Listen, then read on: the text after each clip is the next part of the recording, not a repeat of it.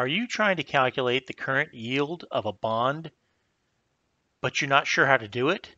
Well, you've come to the right place because I'm Professor Capko, and I'm going to make it super easy for you today. But first, I want to say I believe something great is going to happen for you today. And now, back to the video.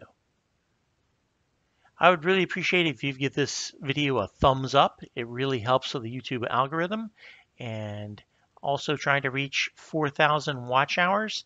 So anything you can do, any of my videos you can watch, pass it along, share, I would appreciate it. Thank you. And let me show you real quick today how to calculate the current yield of a bond that has a coupon rate of 6.5% and is priced at $1,040. All right, so these bonds trade. Bonds are evidence of debt. If you're not familiar with bonds, I've got a link up here that I post that is an introduction to bonds. And today we're trying to figure out what the current yield is of a particular bond that's listed here. Current yield would be what is the interest rate that you are earning if you bought this bond today at $1,040. That's the price it's trading at. Because it's in this range, we're going to presume that its par or face value is $1,000. That's a reasonable assumption. Usually it's a round number like that, 100, 1,000, 10,000, something along those lines. And since this is trading at $1,040, a reasonable assumption if you get a problem like this would be that the par value or face value is $1,000. In other words, this bond when it matures, it will pay you $1,000 cash back. But in the meantime, it's going to be paying 6.5% interest. We want to find out what the real interest rate is, the current yield, if we have to pay more than the par value, in this case, $1,040. Let's think about this logically for a moment. If we're paying more than par value, do we expect that the interest rate that it's yielding would be lower or higher than the coupon rate, which is the stated rate? Put it down in the comments if you know.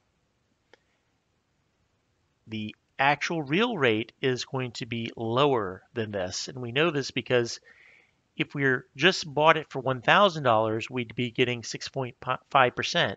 But if we have to pay more than $1,000, that means the interest we're receiving is less than the coupon rate. Bonds trade opposite of or inversely to the interest rates. So if the interest rates go down, the bond price goes up.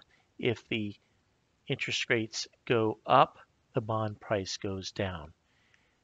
Let's look at the formula for this. The formula is current yield is equal to the annual interest amount over the current market value. So the first thing we need to figure out is what the annual interest amount is.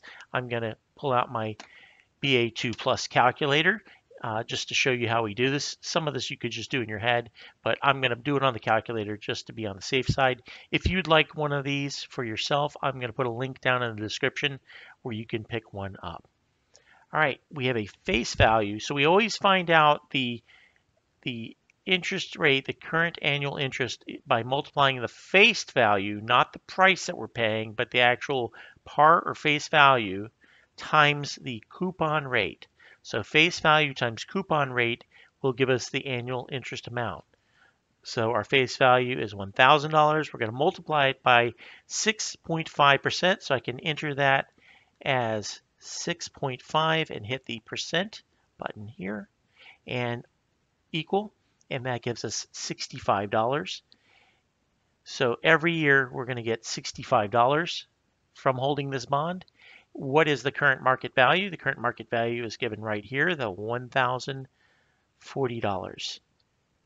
We're going to divide the 65 by the 1,040. So I've got the 65 already in there, so I can just hit divide, and 1040 equals 0.0625.